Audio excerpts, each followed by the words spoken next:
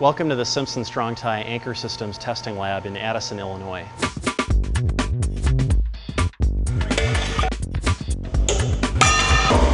Our anchor systems are basically products that fasten one material to another. Everything from mechanical anchors to adhesive anchors, powder actuated fasteners.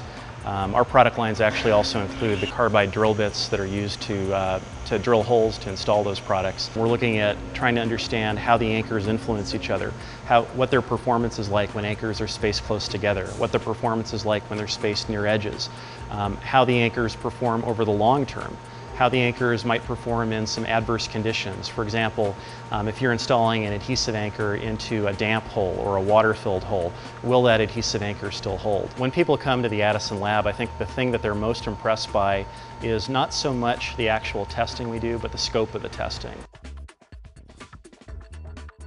This is one of our moving crack test setups. This is a setup or a piece of equipment that we designed and built in-house.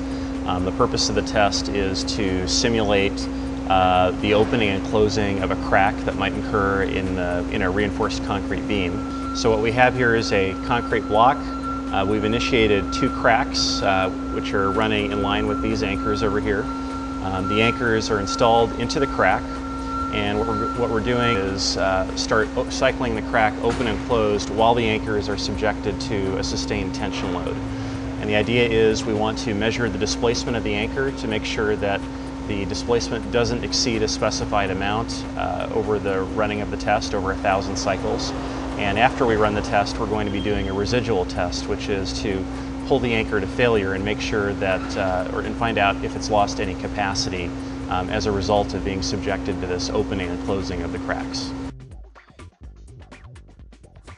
This is our creep test. This is a test that's designed or it's used on adhesive anchors.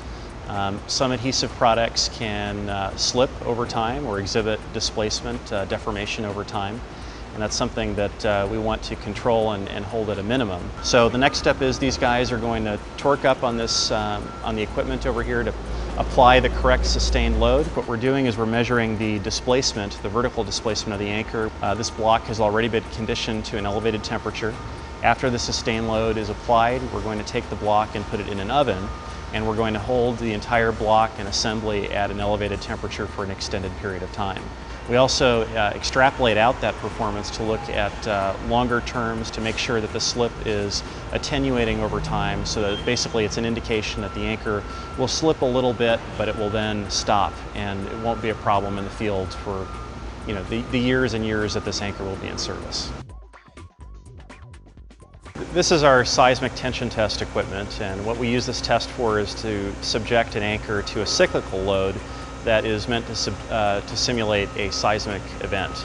We're going to be running the test in a crack. We have the anchor that's attached to our seismic actuator here that's going to produce the up and down motion, the cyclical motion to simulate that earthquake result. And we have instrumentation going across the crack to monitor the crack width as the test is conducted.